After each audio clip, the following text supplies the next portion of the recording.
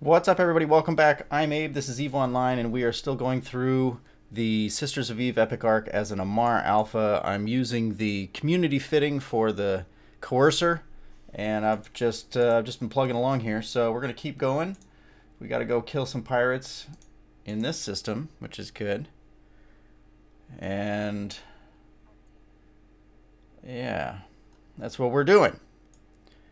And as I've mentioned in previous videos in this little series here, I had to switch out the get cold gas micro warp drive for the YT8 because I just couldn't get it to fit otherwise. I didn't have enough power grid. So I managed to squeeze it in here. I'm using the Tech 1 cap booster, or the Meta 1 cap booster as well, but I haven't had to use it yet. I've got this set to 10 kilometers, but with this lens I think it's probably an ideal optimal range for myself is probably closer to 14 to 15, but that's where I'm at. I'm going with 10, and that's what I'm sticking with.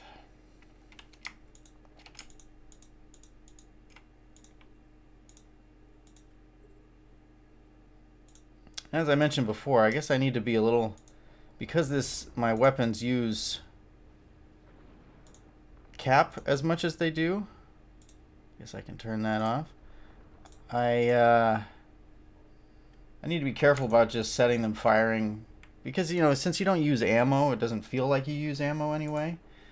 I could pretty quickly fall into the trap of feeling like I could just set my guns firing from wherever and not worry that they're not hitting anything. But because they use up cap, I do need to worry.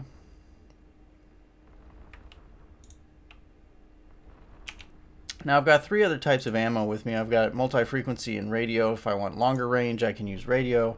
If I just want shortest range with full DPS, then I can go with the multi-frequency. But I'm going somewhere in the middle. I figured I'd keep a decent DPS and have, still feels pretty short range to me, but that's me. All right. Well, it was a pretty quick and easy mission.